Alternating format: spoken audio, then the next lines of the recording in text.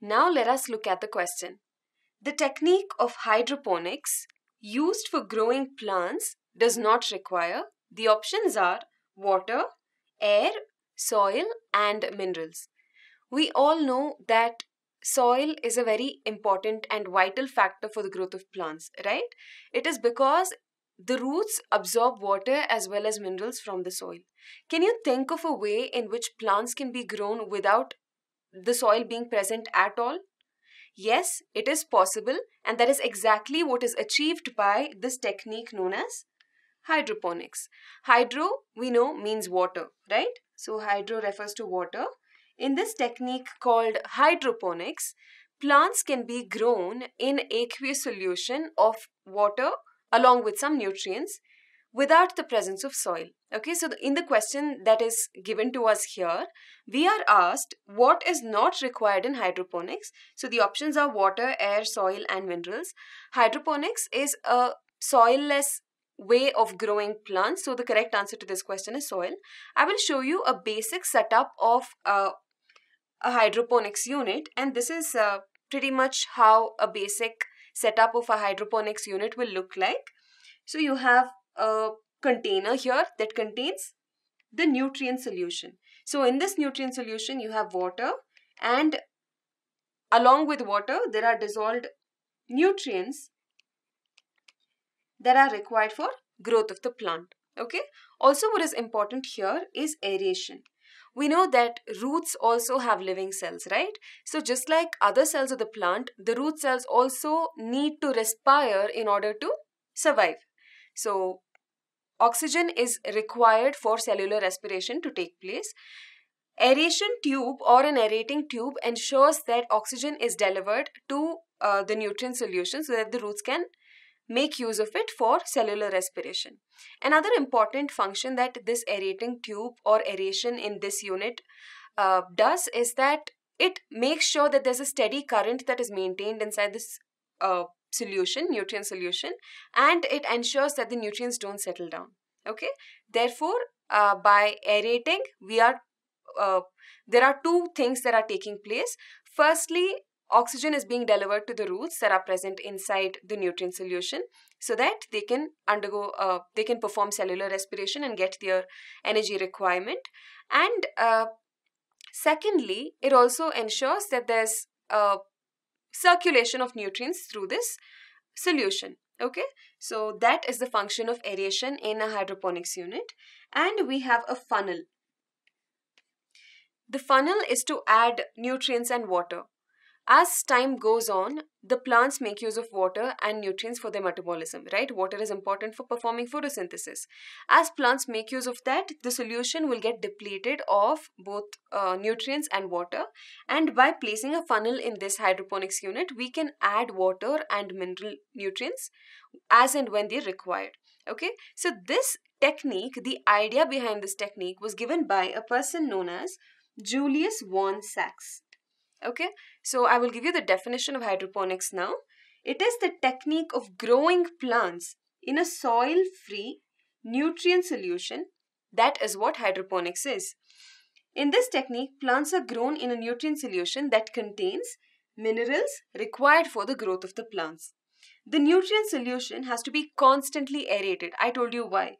It needs to be constantly aerated for the proper growth of the plants. Hydroponics is successfully used these days for the commercial production. They're using it for commercial production of tomatoes, seedless cucumbers, and lettuce. Okay, so in the question we were asked, what is not required in hydroponics? And the correct answer is soil, because hydroponics is a soil-free kind of culture. So the correct answer to this question is option C. I now have a question pertaining to the essentiality of elements in plants. Let's take a look at it. Which of the following is a criterion required for the essentiality of an element in plants? The options are: the element must be directly involved in the metabolism of the plant. The element must be absolutely essential for growth and reproduction. The requirement of the element is specific and it cannot be replaced by another element. Option D, all of these. First, let me tell you what essentiality of any mineral element is all about in plants. Plants have roots that penetrate the soil, right? Generally, the plant roots penetrate the soil. The soil is a reservoir of nutrients for the plant. The plant roots absorb water as well as minerals from the soil. There are plants that can absorb elements like gold and radioactive strontium from the soil. Now, there are 60 different types of elements that can be found being present in different plants. Now, just because a mineral element is found to be present in a plant does not necessarily indicate that it is required for its growth. Okay, so for example, if you take a plant that is grown near a nuclear testing site, it could have absorbed and accumulated the radioactive element strontium. Just because you find strontium present in this plant, it does not mean that strontium is required for its growth. Okay, so there are so many, like I mentioned, there are as many as 60 elements that are found being present in different types of plants. Not all of them are essential. Okay, so there are some criteria that needs to be fulfilled in order for an element to be considered essential. Okay, there are 3 such criteria. I will tell you about it now. The first thing is, it should be directly involved in metabolism. Unless that mineral element is directly involved in the metabolism of the plant, it cannot be considered as an essential element. Now, that is the first criterion. Secondly, it should be essential for both growth and reproduction. The element, if it is essential for both growth and reproduction, and in its absence, if that element is not present, the plant cannot complete its life cycle and set seeds. What is life cycle of a plant? We know that plants, at least angiosperms, they begin their life from a seed, right? In sexual reproduction, the seed germinates and a new plant is formed.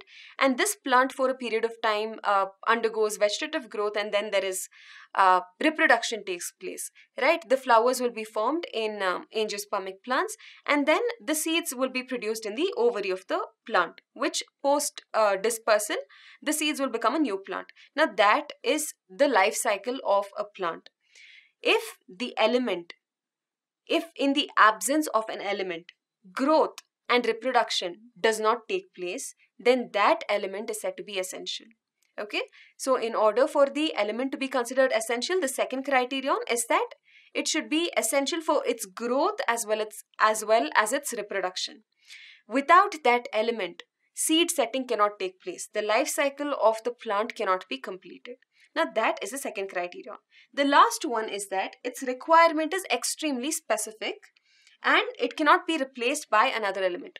For example, let's say there's an element A that is supposed to perform some function. If that element is not present in the soil, instead element B is present in the soil. Now, B should not be able to perform the function of A. Okay, so the function that A is performing has to be extremely specific, and that element has to be irreplaceable.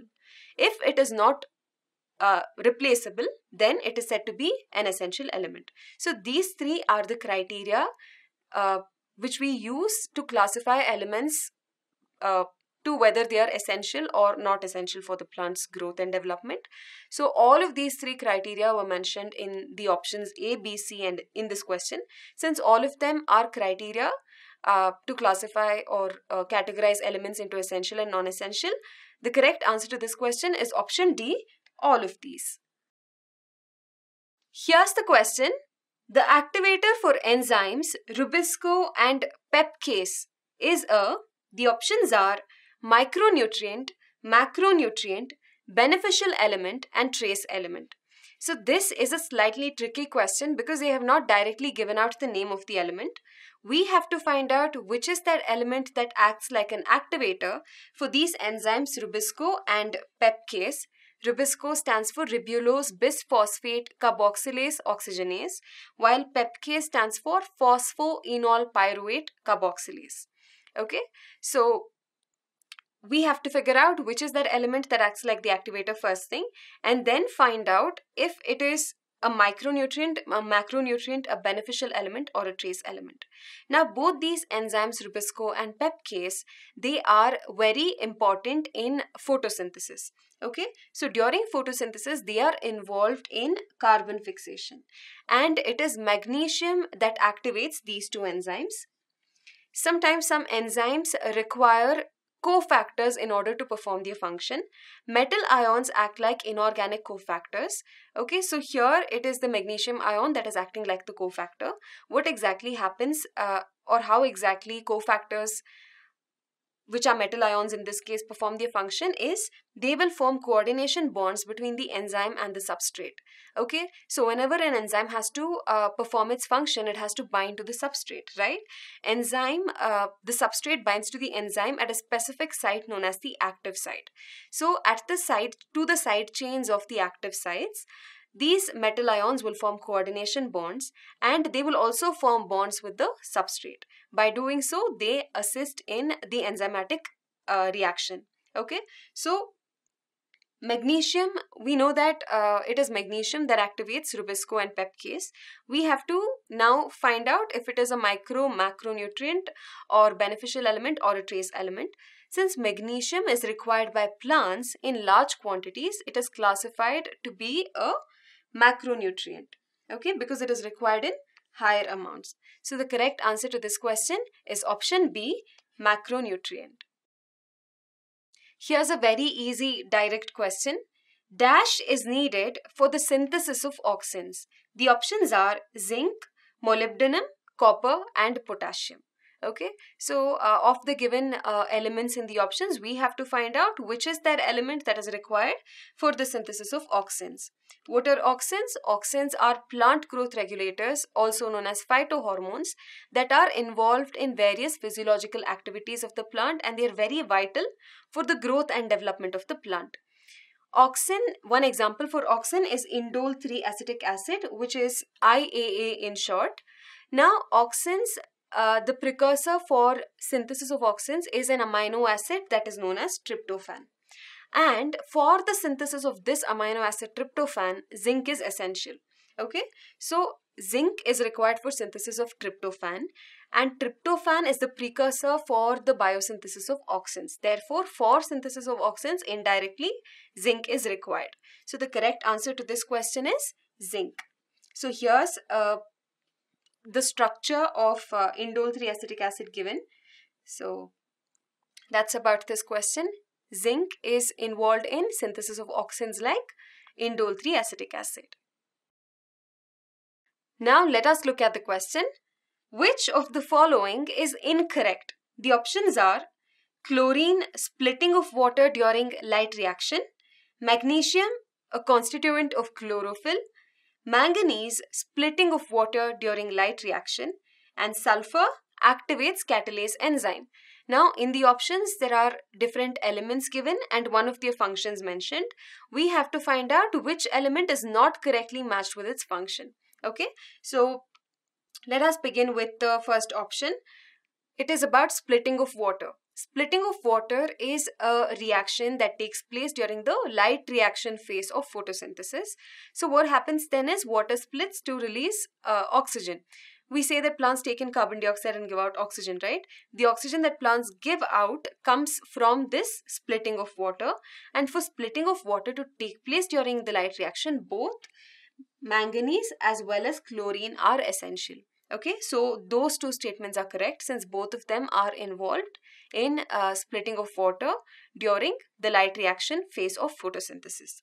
Okay, so when water splits, you get protons, electrons and oxygen, and that oxygen will be liberated. Next we have magnesium and chlorophyll.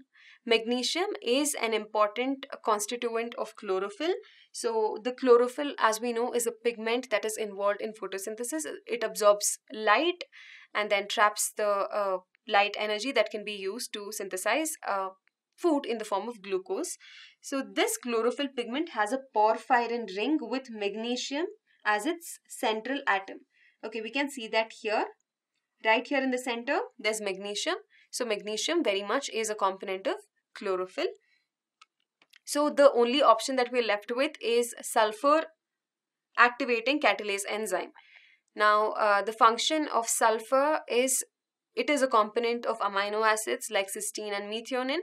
Apart from that, it is also an important constituent of coenzymes and several vitamins. But it is not involved in the activation of catalase enzyme. It is iron that activates catalase enzyme. Now, what is a catalase enzyme? So, catalase is an enzyme that is involved in the conversion of hydrogen peroxide, which is toxic to the cells, to water and oxygen. Okay, so it has four. Like I mentioned, it is iron that activates the catalase enzyme. So it has four iron containing heme groups that allow it to react with hydrogen peroxide. So iron here acts like a cofactor for the functioning of catalase enzyme. So the correct answer to this question is sulfur activating catalase enzyme, because that is the function that is incorrect with respect to sulfur.